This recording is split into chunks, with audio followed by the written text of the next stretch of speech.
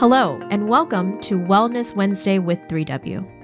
Wellness Wednesday is sponsored by 3W Medical for Women, a nonprofit medical clinic offering free of charge or low-cost reproductive health services to women in the Seattle area, regardless of income or insurance status.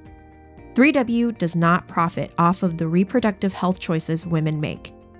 The information shared in this podcast is the opinion of the speaker or speakers. Medical information is not intended as individual medical consultation, but for general education only. Always consult your own health professional for personalized advice regarding medical decisions. And if you're in the Seattle area, consider making an appointment to consult with us. I'm Helen Nguyen, CEO and co-founder of 3W Medical for Women and the host of today's podcast. Hi there, Wellness Wednesday listeners. Welcome back to Wellness Wednesday with 3W. Yours truly, this is Helen Nguyen, CEO of 3W Medical for Women. And today we're talking about another hot topic for us millennial women, cycle tracking. Right, Lauren? Yes. Yeah. Hi, everybody. Lauren here again. Yes, it's Lauren. You know it's going to be a good time when Helen and Lauren's in the studio. Get ready for some chaos. People are like, oh, God. But we have a program here called FEMM, Fertility, Education, and Medical Management. And our dear Lauren, our operational manager, other than doing all these other things in the clinic, she also is our FEMM instructor. Yes. And she's been through training. We paid for her to go through that training, and she's certified and she's ready for your cycle tracking questions. Yes. So we really want to promote this program because it's such a wonderful approach to just understanding your body more, getting in tune with your body. And who doesn't want to know what's going on with their bodies, right? Totally. Lauren? We have two tracks. We have teen track, and we have like young adult tracks, and both of them just go in depth about what your body is doing, your hormone levels, all of that stuff. And so we thought we'd just jump on another podcast and talk about this wonderful program. Yeah, just educate you more about what FEMM can really do for you. Yeah, and I think a really cool thing, cycle tracking is very big right now. Mm-hmm. It's very popular. I think a lot of people are realizing it's really accessible. It's easier than they think it is. Yeah. It's really an amazing way to tap into our health. But I think when we don't know the why behind things, of why am I seeing this, what's happening, it can be a little bit more confusing. Because if you can understand what you're seeing, but also why you're seeing that, the pieces come together a lot easier. And so I've had people who have tried to track on their own, and then they come to the class and they just get the education of, okay, I'm seeing this, but like what's happening inside us that I can't see? And I think that's a really kind of light bulb moments happen when we can dive deeper into the education, the biology, the scientific side of the hormone levels, what's actually happening when the egg releases and all that stuff, and then why we're seeing or feeling certain ways. So I think that's one benefit of FEMM or any type of education where you're learning about your cycle versus just like, oh, I feel this way, and not getting the why behind it. Yeah. And I think once you get the why, which is so important, that's one of the reasons why 3W emphasize that evidence-based medical education behind everything that we do, because you should be fully informed. You should know the why. You should have full consent into what medical procedures you're involved in. So let's just dive in with Lauren. What is FEMM and why? What interests you to become a certified FEMM instructor? Yeah. So FEMM, like Helen said, is called Fertility, Education, Medical Management. I am the fertility education side. So what FEMM has done is it's a program that has brought together educators as well as doctors and medical professionals, providers, to help people be educated and track their cycle. And then if symptoms or issues come awry, we can easily transfer you to a medical management side where the FEMM providers know what cycle tracking is. They know what to look for, what hormones to test, what ultrasounds to order, all those things. And so what I do is identify and teach people how to track their fertile signs, how to track their menstrual bleeding, all the cycle 101 kind of things we're talking about, and also be able to identify, okay, is this a healthy pattern or is this an unhealthy state that you're in? Or maybe I don't know for sure, but when you base it on the literature and the education, it might be linking to that. It might not be. It's not everyone's cycles are the same, but a lot of times if the FEMM providers are seeing a pattern of an unhealthy pattern, which we can go into later potentially, they will look at their chart and then order said lab. So I don't diagnose anything. I don't give these for sure, diving deep into their medical issues, but I take the information that they're looking at and then I allow them to say, okay, based on the FEMM guidelines, this would be considered an unhealthy cycle or something that's out of balance. And I recommend them to the medical management side. And I got really into this by working at 3W. I was a volunteer here before I was office manager. That I came on in 2020. And I heard from you and another employee about tracking. And I was young. I was in college. I loved women's health. And I was like, okay, I just thought like, if you're sexually active, you have to be on birth control. Or and I always had this weird feeling of like, I don't feel like that's healthy for my body. And I never knew the science a lot behind it. But I was like, I just think there's a better way. But I didn't get that information until I was at 3W and I heard about how great it is. And then the FEMM position was open at the clinic and we were kind of like, you're really into this and you're interested. Do you want to do it? And then I did it and I love it. And I'm obsessed. I really am. I have all my friends text me about Lauren, I got this LH test. I'm seeing cervical mucus. I really live and breathe it. I'm obsessed with it. It's such a powerful tool. And I think, and Lauren, correct me if I'm wrong, it's like just you talking about, you don't diagnose anything, but just having someone like you walk alongside someone that's just dipping their toes into tracking and affirming, yes, you are tracking correctly. Yes, the things that you're seeing and the things that you're reporting is correct and accurate. That's just like really upscale kind of service. Yeah, it's reassuring because I think I'm seeing this, but am I seeing this? Or I thought I saw this, but now that you explain it that way, I don't think that's what I saw. Right. Because a lot of times the FEMM app is great. A lot of these apps are great, but they use these words like sticky, pasty, fluid, moist. And like, if you don't explain what those words mean or what the mucus might look like, it could be anything. Right. Like, and so you really need that explanation of like, okay, I saw this and I labeled this. Is that accurate? Yeah, maybe it is, maybe it's not. And so we can really look and get that confidence of like, okay, I'm doing this correctly. And I have women who come in wanting to prevent pregnancy, wanting to achieve pregnancy, or just wanting to track for their health. And that was me for 2+ years. I just wanted to know that I was ovulating because at the end of the day, and something I love about FEMM is ovulation is a vital sign. It's a sign of health. It's telling us something about our body, that hormones are functioning, that we need these vital hormones for all different functions of our body. And so I love that FEMM starts out on just that it's healthy. And then we talk about the family planning or the, intercourse part after. Because really at the end of the day, every woman in childbearing age should be ovulating. If they're not, there is a concern. And we can talk about the intentions of if you're avoiding pregnancy, achieving pregnancy, just wanting to track. But if we can get to the baseline of like ovulation is healthy, there's this innate sense of this is about me. It's not about my relationships. It's not about it's working on yourself. Yeah. It's about, we do so much for our health. Take vitamins, we work out, we eat healthy. And if we're not listening to our fertility, we're missing a part of our health. We're missing a vital part. And I think a lot of women don't really think about, they might think about it, but they don't maybe put emphasis on their fertility until they're ready for a baby. And then when you get to that point, it's kind of like, well, let's try this. And sometimes it can be you're ready for it, but your body might have not been ready. Right. And so if you can just focus on it being healthy, and then when you are ready for a child or you are in a relationship where you're sexually active, it's come so easy.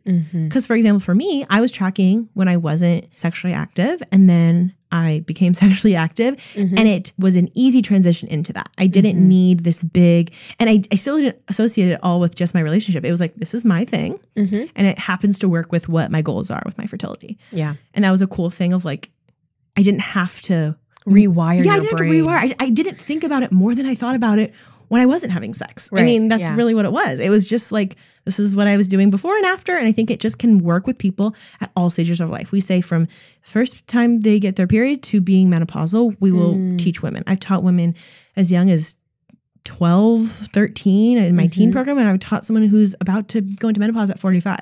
Wow. And it really can work for women at all stages of their life. Yeah. Yeah, So. it's such a wonderful health tool, health resource that I think is so underutilized. Yeah. And it's one of the things that we really suggest to our patients when they come in frustrated with their hormonal birth control. Yeah. Or their mucus patterns or discharge patterns. Yeah. Christy's always being like, go and do FEMM so you can see. And then if you're having something off, you'll immediately know. Yes. Because a lot of people are like, okay, I might see this other parts of the month. I don't know if I do. Is this normal? Is this not? And Christy always is like, go and talk to Lauren. Because then when you do know something's off, you can advocate for yourself and be like, I know that this is not normal. Yeah. And then you know your normal mucus. Because we have women come in with fertile mucus and they're like, this seems off. Do I have bacterial vaginosis? Do I have a yeast infection? It's like, that's just your body doing its thing. Or they are having that and they're identifying that because it's not as normal as their mucus. So, Yeah, I really wish something like this was available for me when I was, in my teens and just wondering like, what is this? And you kind of dread that time of the month where you have to wear a panty liner because you're just like, gosh, what is this? And is it just me? And you don't know that everybody else is going through the same things or not going through the same things, and you should check that out. It would have saved a lot of headache and just questions and just sitting in this body that you think is doing something that you don't understand. Yeah, or almost like I think like there's this energy of like when you get your period the first, like you're getting punished. Like, oh, you're a woman. Here you go. Yeah. Good luck. Like this sucks. And I think FEMM takes the like ownership back of like, yes, there's negative parts about bleeding every month. There's negative parts about maybe feeling different because of how our hormones function. But it's a sign of health and it's a healthy thing. And so we can be empowered to know what's going on in our body. And that's so cool to be like, hey, I know I'm ovulating. I know where I'm at in my cycle. And if you can focus on it being a healthy sign, it's going to create a more positive energy around getting your cycle than not. I still don't like getting my cycle, my menstrual phase, but I know I ovulated. Yeah. I know that, okay, it's been 13 days since I ovulated. So that's a really good, healthy luteal phase. Exactly. So that's a confirmation that I was tracking correctly. I mean, it creates this different level of accountability and excitement when we know it's a healthy thing and not just this thing. And I think I always talk to people that, or I tell women, you're in control of your body. Because you're not letting your body just change and you don't know why. And you're just saying, oh gosh, why do I feel these ways? You're saying, okay, I feel these ways. I know why I feel this way. And if I feel really intense, really up and down, really bad cramps, then I can advocate for myself and say, I have 6 months of tracking. And I know on this day of my cycle, I have debilitating cramps. On this day of my cycle, I'm very emotional. Yeah. And that's when a doctor sees you one day out of the month, they can't diagnose that. Yeah. You need data. And so that's why FEMM and the FEMM providers that know how to read the charts love that because they're getting so much more data than just an ultrasound and a blood test can do. And it's really putting the power back in the woman to say, hey, I know these things and I can advocate and be a change agent in my health and not just be a passive person watching a doctor take care of me. Yeah. I think that's so big in this culture of like transition to being, patient-centered care. Yes. Somebody who gets decisions in their health. And so this is like the biggest resource for having a decision in your health. I can't just say I have heavy periods. Oh, you're fine. Yeah. No, like here, I bleed for 7 days. I'm going through 6 tampons in a day. Like that's heavy bleeding. Right. And so no one can you can't, oh, you're fine, honey. You're just a little dismissive, so right? dismissive. And so now that, and these FEMM providers, they want people to come in and get checked out. And I think a lot of infertility, is like, just try for a year, you're fine. Yep. FEMM, if you have 2 cycles where you think things are off, they want you to see a provider because they know ovulation and fertility links to our overall health. It's not just about fertility and, trying to conceive a child. It's also impacts your health. And so they want to see you. And I think that's really cool too. Well, I think FEMM also digs into the root causes, right? Like you were saying, it's like, okay, this the labs that come back, if they suggest that you do these extra steps to see why why your cycle's off, or why you're bleeding longer than the phases that you're supposed to, and all of that stuff.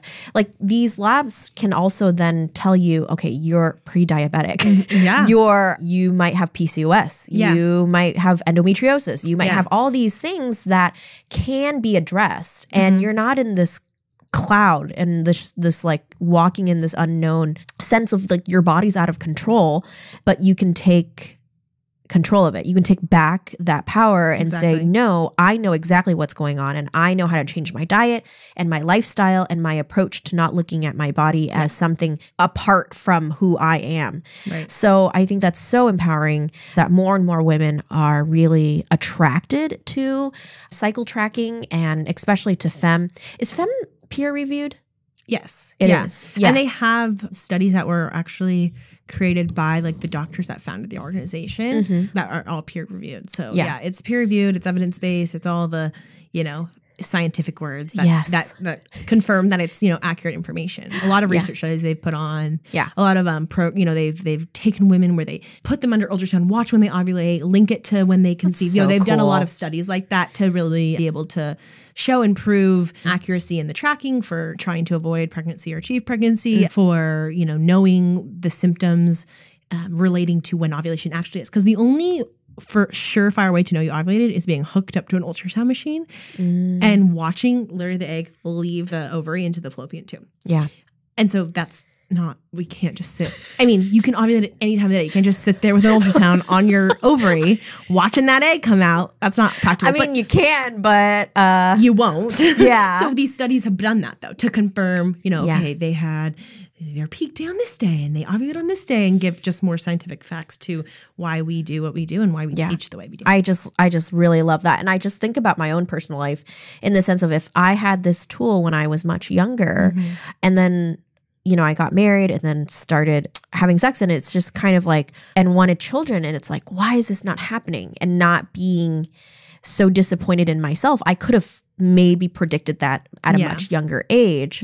And that would have spared a lot of just mental of like, there's something broken with me. And I think that's really a cool way that we do FEMM, is like, it's not things you can control always. It's how your body is, maybe genetics, environmental, whatever it is. And so if we kind of separate, like, there's you, then there's your fertility.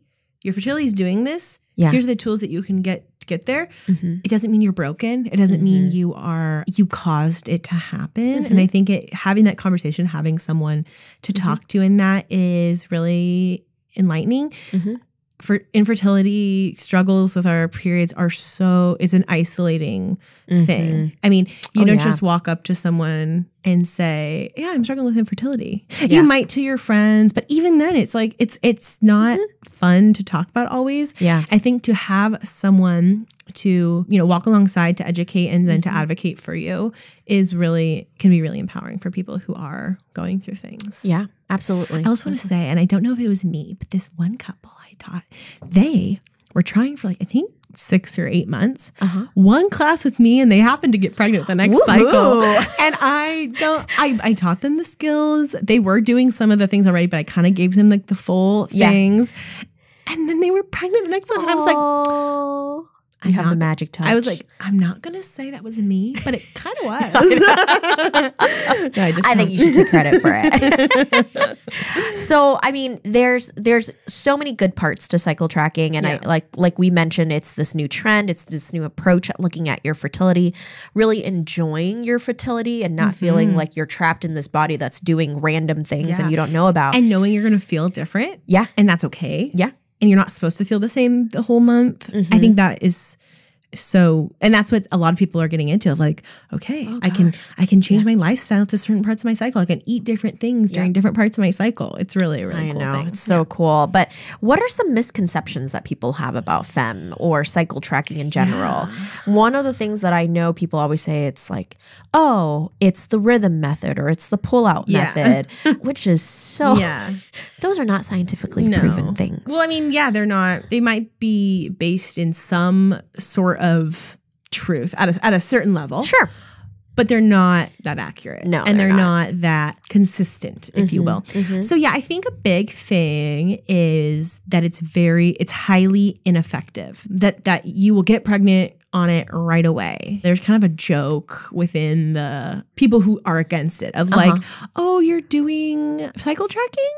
When you do, like getting pregnant soon, like, and it kind of is this running joke of like, it's just not going to work. I think it's an interesting approach to this. It's very different than traditional birth control. And it kind of comes down to the ownership of whose fault is it? Okay. Stay with me. I'm going to come around to this. Okay. Sometimes, let's say you take hormonal birth control and you take it every day. Still 90% effective. It didn't work. Oh gosh, I blamed the birth control pill. For people who track and maybe it didn't work, maybe the effectiveness is really good. We'll get into the statistics in a second, but it really goes back to yourself. And so I think it goes back to, did I not? And it's not always someone's fault, but did I not see something correctly? Was I taught incorrectly? Did I have an irregular cycle that I was kind of basing off what I should expect, not what I actually saw?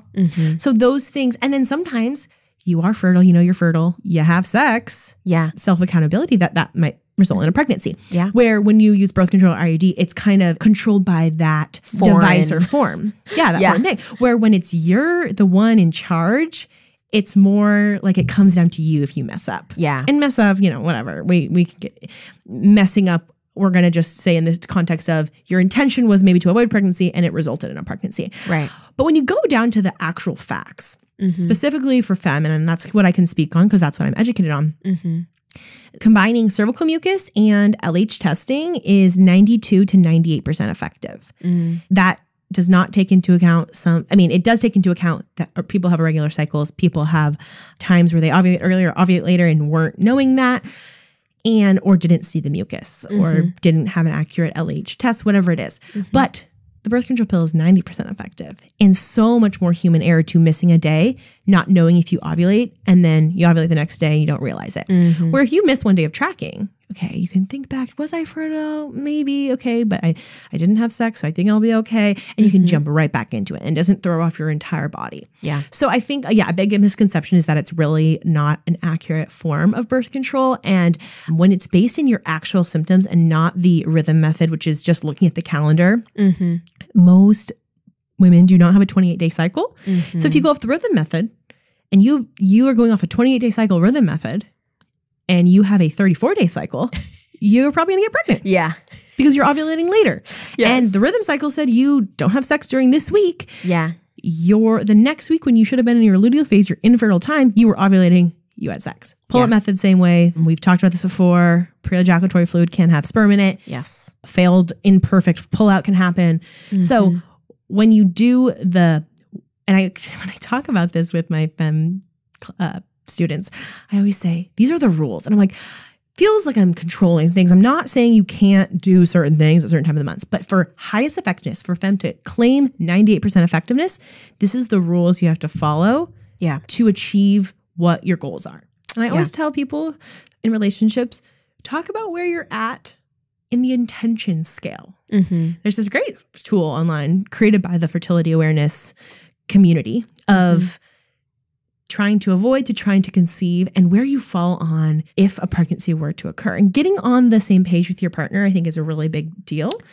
Because that can create, obviously open communication is huge, and just knowing, okay, how strict are we going to stick to these rules that are set out by the methods to allow us to reach our full potential and reach our fertility goals. So I think that I always just recommend when people are sexually active, talk to your partner about what things are happening. I love that. And how, and I think as a woman, if we're going to engage in an intimate relationship with someone and they don't want to talk about elevating our health and understanding our fertility and making sure that our bodies are healthy so that we can engage in that intimate setting, that should be a really big red flag for women to be like, hey, he doesn't give a crap about me being healthy. Yeah, he'd rather just have the birth control so that I'm accessible or whatever. Yeah. And it's like, we can't, I think, there's a running joke that millennials are special snowflakes and we don't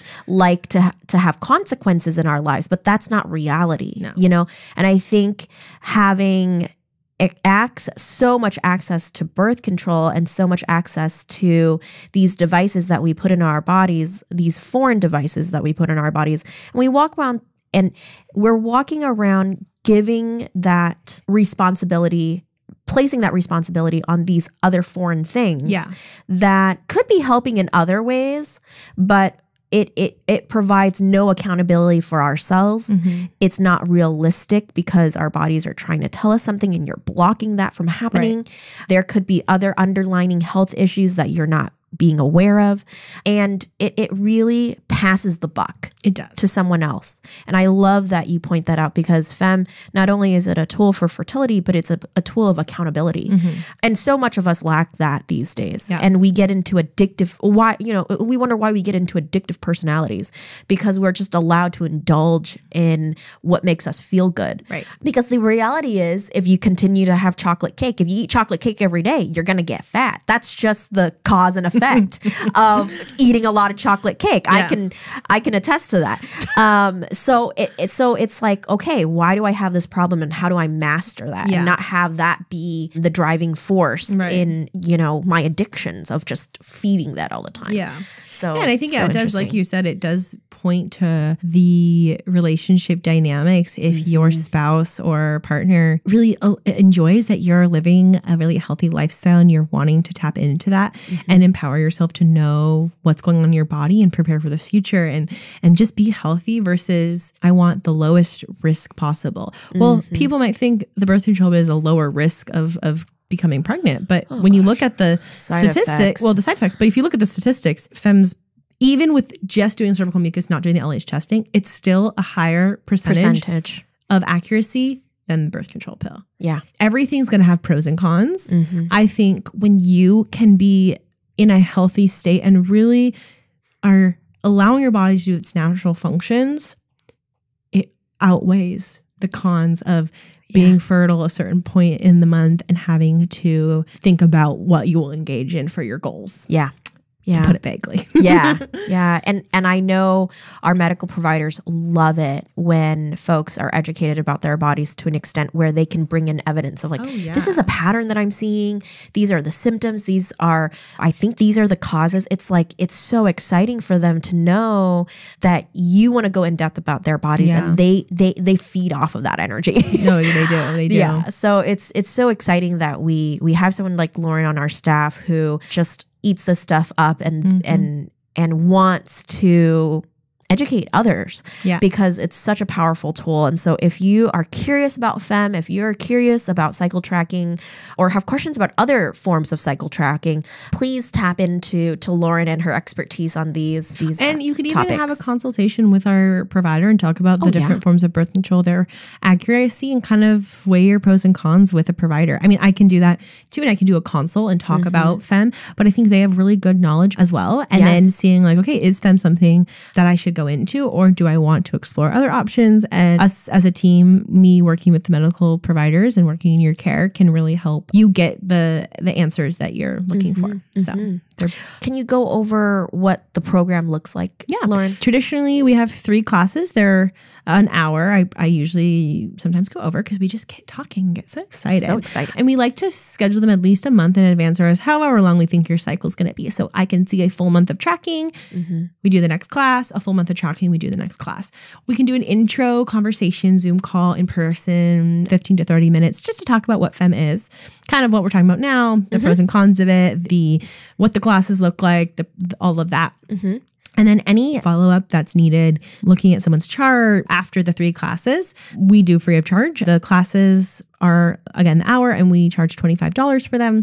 And it's a great, just a great tool to, and you can do classes with your friends. I've done group classes. Oh, it's so much fun. Yeah, bring your partner. it doesn't cost more to bring your partner. I've asked that, like, is it $25 for both of us? No, they are just a guest in the room learning with you. And so, it's a really fun thing. And so we go over kind of the intro, then we go deeper into the ideas after the month has passed to allow that information to really be built on and concrete.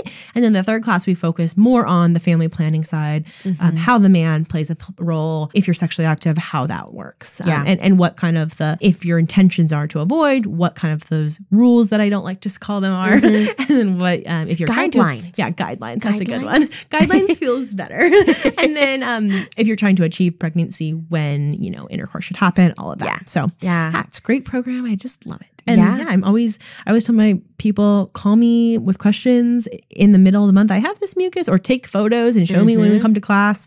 Yes. The amount of times I've seen people's LH test strips, cervical mucus, I don't care. I'll see it all. I love to just help and have people understand. And it's just so amazing when I can see these like light bulb moments and people being like, I get it. Like I saw this, I confirmed ovulation, because I still get giddy when I confirm my ovulation. I'm like, I did it. My body did it. And I realized what happened. So when I can see people get just really joyful over knowing and like taking education, seeing it in their body, and then being able to apply it is just so fun. I love it. And it's really non-daunting. I am not a science person, and if I can do it, you could do it. Yeah. It's like, you don't need to read a whole biology book. We keep it very simple. We simplify it. There are many dozens of hormones at play in our body. We simplify it down to 4.